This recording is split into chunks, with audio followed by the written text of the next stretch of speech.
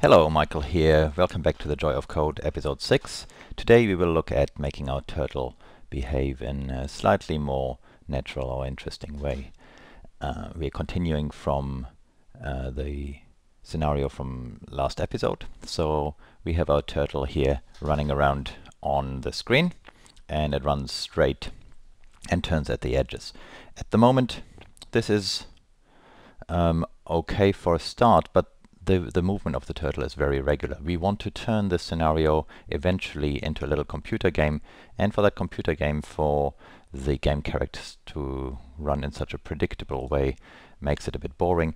That is especially true if I have multiple turtles here. So if I shift click to put multiples in here, they all essentially move in sync. It's like a synchronized swimming team. So what we want to achieve today is to give the turtles a little bit more random behavior, where they walk straight ahead most of the time, but every now and then they just turn off course, because naturally turtles would not go in an exactly straight line. They would sort of swerve left or right every now and then, and so we want to introduce this for our turtles, that they can go in some unpredictable random way, a little bit of course. Let's have a look at the source code. Double click on the class here, opens the editor. Here's the source code so far. So our turtle moves forward at every step, and then if it reaches the edge of the world, it turns. What I now want to say is that every so often when it moves forward, it should just turn anyway. Even if we're not at the edge of the world, it should just turn a little bit left or right. The way I can do that is to just give it a probability and a random chance at every step that it turns. I can say, for example, at every step we want to move forward, and then with a chance of, say, 10%, a 10% chance, it should also turn a little bit. And then at the edge of the world it should always turn. But I want to insert here a statement that said with a 10% chance, turn a bit to the side. How can I do this? Well, one thing I can do is to use an if statement. I can say if, and then I need some kind of condition here. And note that the 3 dots is not Java code. This is something that I have to fill in a moment. And then I put a turn statement here, and this also is incomplete at the moment. So I want to say something here where I want to say if something something, then turn. And let's say I just turn 15 degrees for a start. So now this condition here, which I haven't written yet, I need an expression here that returns true in 10% of the time. So if I say if this expression is true, then turn, and that expression should be true with a chance of about 10%. How can I achieve this? Well, in almost all programming languages you have one facility available, that is random numbers. You can get random numbers from the system. Technically, strictly speaking, they're called pseudo-random numbers because they're not actually, mathematically speaking, entirely random. But they are mathematically generated to be a very random distribution. The details of that aren't really important for us. If you're interested, there's a lot of material online. If you Google for pseudo-random numbers, there's a lot of theory behind it. If you're mathematically interested, look it up. So we want to get a random number here. Getting a random number is reasonably easy. In Greenfoot there is a class called Greenfoot available, which gives us some system-wide functionality, and there is a method called getRandomNumber, and this here is the header of the method. It's also called the signature of the method. The signature of the method, we have seen that last time when we used the move and turn methods. The signature of the method, we just repeat quickly how we read this. The thing here in the middle is the name, getRandomNumber, and at the front is the return type, and in the parentheses at the end is a parameter. So we can see here that the getRandomNumber method expects one parameter of type int, which is called limit, and it will return to us an int. And what it actually does is it gives us a random number. So this number that it returns is a random number, and the range of the number is defined with a limit. So the number we're getting out is always between 0 and the limit. There's one little detail to remember, and that is that 0 is included and the limit is not.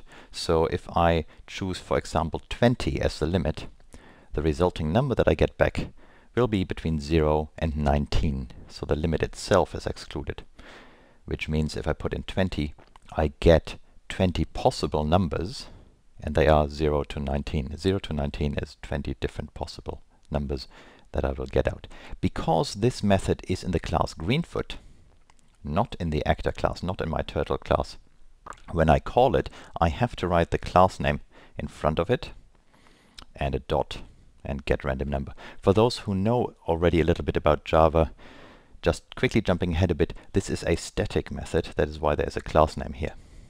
If you don't know what that means, don't worry, I will talk about that in one of the next episodes. For now, just know that because this method is defined in the Greenfoot class, you have to say which class it comes from when you call it. So you have to say Greenfoot dot get random number. This dot in between, it's called dot notation. We will always use that when we invoke a method that comes from somewhere else, from another object or another class. Now, if I would not show you on my screen here what the method is called and what the signature is, how could you find out yourself? Well, you would, if you work on your own, what you typically do is you go to the main window of Greenfoot, and in the help menu here is an entry called Greenfoot class documentation, and there you can see all the methods that are made available by the Greenfoot framework to you to provide useful functionality. If you choose this, a web browser will open that shows you the documentation for all the Greenfoot classes. And you see here there are 6 classes. So the whole Greenfoot framework is made up out of these 6 classes. There's the actor class, which we have seen already. That is the super class for all our actors in the world, for example, for our turtle. There is the world class here. There's the super class for our world object. We also have seen that in Greenfoot, that is represented here. There's the actor class and the world classes. Those 2 classes actually appear in the interface of Greenfoot here, so we have seen them before already. Then there is a class called Greenfoot, which is the Greenfoot system itself, so we can communicate with the whole system itself, and that is where we get the random number from. We also can get keyboard and mouse input from there, and so on. Then there are 3 helper classes to do image manipulation, to deal with sound, and to deal with mouse input. We will look at those in more detail in later episodes. And that is the whole Greenfoot framework. And now if we want to look in detail into a class, I can click on, say, the Greenfoot class, and I get here the documentation. And there I can get the list of all the methods in this class. And you see there's about a page worth of methods. And later on we will investigate just about all of them. For now, we just concentrate on the one that we need at the moment. And here is the get random number method that has the limit as a parameter and returns an int as a result. In the documentation you also actually get some commentary. So this tells you here, return a random number between 0 inclusive and the limit exclusive. If you click on it, you get a little more detailed information. For the get random number method, this is actually all the comment we're getting. That is all we need to know. So back to our code. How do we use this now? So here the question is, if we can get a random number, how can we turn that into an expression that results in a probability? So I can, by writing here Greenfoot.get random number, and then here I have to fill in some kind of value for the limit. I can get a random number, but a random number is not good in an if statement. We know that in an if statement we need an expression here that gives us a boolean, that gives us either true or false. Greenfoot get random number gives us a number, an integer, so that will not work.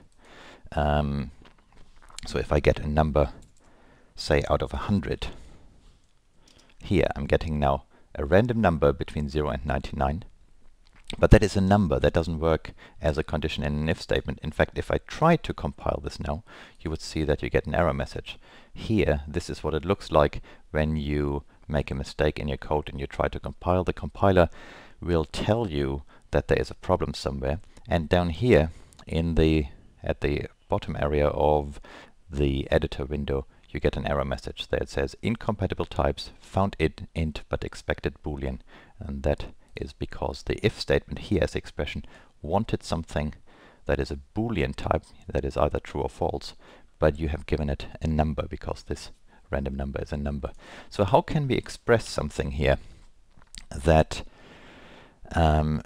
is true with a probability of 10%? Well, if I have a random number out of 100, I can just say if this random number is less than 10, and this expression will be true with exactly 10% probability, because this random number here will be between 0 and 99, so 100 possible values, and exactly 10 of those 100 values, that is 0 to 9, are less than 10. So there is, if this is really randomly evenly distributed, there's an exact 10% probability that it is greater than 10. And so when the turtle acts now, at every step the turtle will move, and then at every step again it will get a random number. That is essentially, it's like rolling dice. You know, it will roll some dice, and if the result is less than 10, which has a 10% chance, then it will turn a bit to the side. And if we're at the edge of the world, then it will turn also. Let's try that out. I compile this, select this, shift-click to place the turtle into the world, and we see it seems to be working. So the turtle moves straight for a while, and every now and then it turns a little bit while it's moving.